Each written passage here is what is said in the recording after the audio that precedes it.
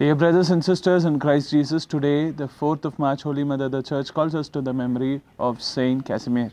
Saint Casimir was the fourth son of King Casimir IV of Poland and the virtuous Elizabeth of Austria. He received his early education from the deeply religious Canon John Długosz, the Polish historian who later became the Archbishop of Lemberg. At 9, he already was known for his piety, and his growing years was often found spending long hours of the night on knees. He was also into the practices of mortification, like wearing the shirt of hair and also sleeping on the floor. His charity towards the poor knew no bounds. Therefore, he is known as the father and defender of the wretched and the poor.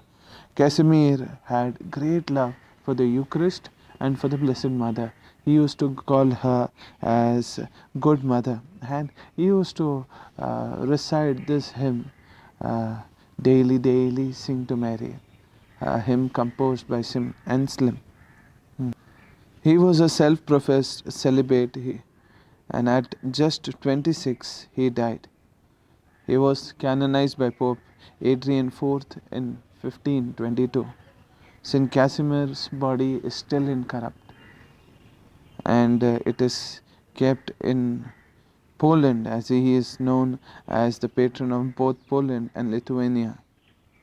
So, dear brothers and sisters, a young boy died at the age of 26, whose body is still incorrupt. Someone who was a prince, son of a king, but he denied everything worldly and accepted God. We pray that we too may deny the world, accept God. Amen.